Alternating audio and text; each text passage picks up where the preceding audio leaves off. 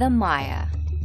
They're considered one of the most advanced civilizations to have existed in the Americas before the Spanish conquest. आज से हजारों साल पहले पौराणिक कथाओं में एक भविष्यवाणी की गई थी कि इस पृथ्वी का अंत 21 दिसंबर 2012 को होकर रहेगा।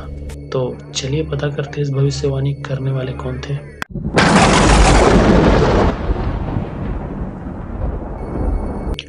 मैक्सिको की एक प्रमुख सभ्यता माया। इस सभ्यता की शुरुआत 1500 ईसा पूर्व में हुई थी। 800 से 300 ईसा पूर्व तक ये काफी प्रगतिशील रही। माया लोग कला, गणित, वास्तुशास्त्र, ज्योतिषी और लेखन में बहुत उत्कृष्ट थे, जिसका प्रमाण इनकी कलाकृतियों से मिलता है। जहां बाकी दुनिया के लोग उस समय अंधकार में जी रहे थे, तो वहीं माया लोगों ने खेती और शहरों का विकास आरंभ कर दिया था। इस सभ्यता में राजा अभिजात वर्ग एवं पुरोहितों की सहायता से शासन चलाता था। उसके राज अभिषेक में देवताओं को खुश करने के लिए बलिदान दी जाती थी, न किसी पशु का, न ही धन का, बल्कि बलिदान मानव का। उनका मानना था कि मानव रक्त बहाने और मानव की बलि से उनके देवी देवता अति प्रसन्न हो जाएंगे। ये लोग निर्माण कार्य में भी बहुत आधुनिक थे, जिसका प्रमाण माया लोगों की बनाई इमारतों से मिलता है। मिस्र, इजिप्ट के फारोह फिरौन की तरह ही इन लोगों ने भी कई सारे पिरामिड्स का निर्माण किया था, लेकिन इन लोगों ने पिरामिड्स को ईंट और चूना के मिश्रण से बनाया था। साथ ही उनमें ऊपर जाने के लिए सीढ़ियां भी थी। ये पिरामिड्स माया लोगों का धार्मिक केंद्र था और महत्वपूर्ण धार्मिक क्रियाएं पिरामिड्स के ऊपर की जाती थी। माया सभ्यता के लोगों की सबसे बड़ी खासियत थी कि ये लोग खगोल ज्ञान में बहुत माहिर थे, जिसकी वजह से इन्हें बहुत सी घटनाओं, धार्मिक त्योहार और जन्म मरण की बातों का ज्ञान बहुत पहले से ही हो जाता था। और इसी तरह इन लोगों ने खुद का कैलेंडर भी बना लिया था। इनके कैलेंडर में 290 दिन होते थे।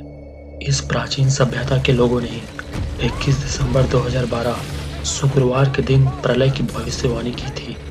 माया कैलेंडर में 21 दिसंबर 2012 के बाद की तिथि मौजूद नहीं थी और माया लोगों के भविष्यवाणी के अनुरूप 26,000 वर्ष में पहली बार सूर्य अपनी आकाशगंगा मिल्की वे के केंद्र के सीध में आने वाला था, जिसकी वजह से पृथ्वी बहुत ठंडी हो जाती और हर तरफ अंधकार का साया होता।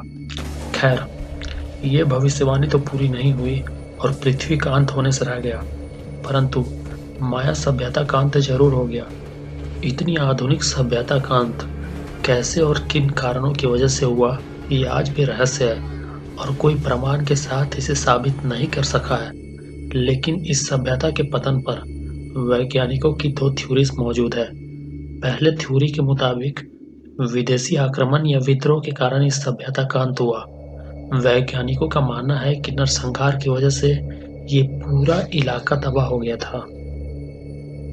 दूसरी थ्योरी के मुताबिक किसी आक्रमण की वजह से नहीं, बल्कि भयंकर सूखे और प्रकोप ने इन्हें हमेशा के लिए खत्म कर दिया। वैज्ञानिकों ने जिस तरह के नमूनों का विश्लेषण किया है, उससे पता चलता है कि 900 से 800 ईसा पूर्व पूरे 100 साल तक चला ये सूखा पृथ्वी का सबसे लंबा प्रकोप था। इतनी विकसित और उत्कृष्ट सभ्यता का अंत अगर प्राकृतिक प्रकोप के कारण हो रहा है, तो ऐसे में कुछ इसी तरह के हालात इस समय उत्पन्न हो रहे हैं। कहीं भयंकर आग है तो कहीं बाढ़ और बारिश।